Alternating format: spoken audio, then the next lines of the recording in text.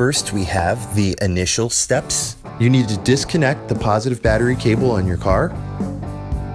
You need to remove all factory accessories. You need to unpack your supercharger kit from TorqStorm. Make sure you have everything there.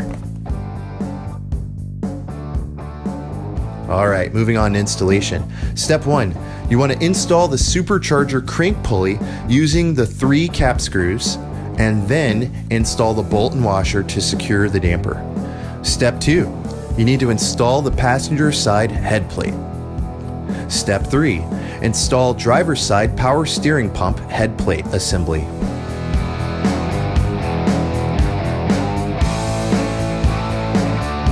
Before you do step 4, here is where you would install the remote power steering reservoir and line kit, which are not supplied with your supercharger kit. Step 4, you need to install the water pump pulley.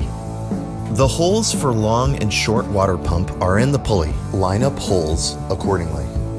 Step 5, install the main supercharger bracket to passenger and driver's side head plates. It is helpful to use the bolt and spacer on the bracket before installing.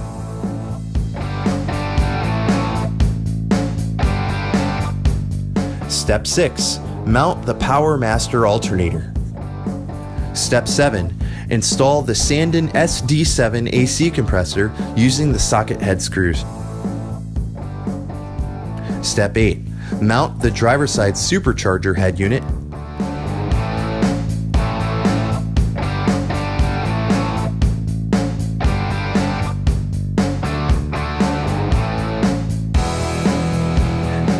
Step 9, mount the passenger side supercharger head unit.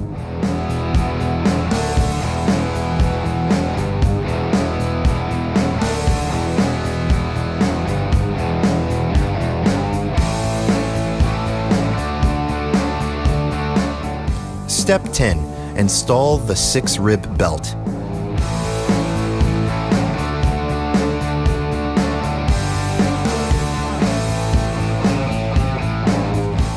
Step 11, install the 8-rib supercharger belt per diagram. If you don't have the automatic tensioner, adjust the belt to proper tension.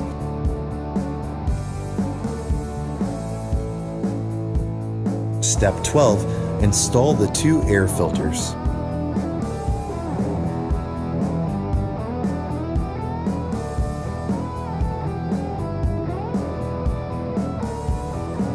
Step 13, install the carb hat blow-off valve assembly with silicone couplings and clamps. May need to trim silicone hose to fit your application.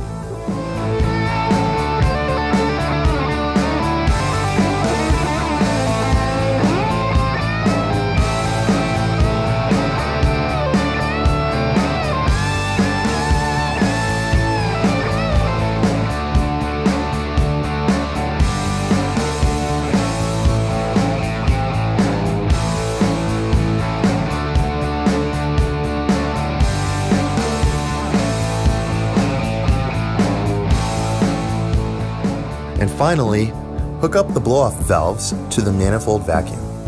You will have to tune your car for proper fuel-air ratio for forced induction. You will also need to adjust your timing per instructions. Failure to do this will result in engine damage. That's it.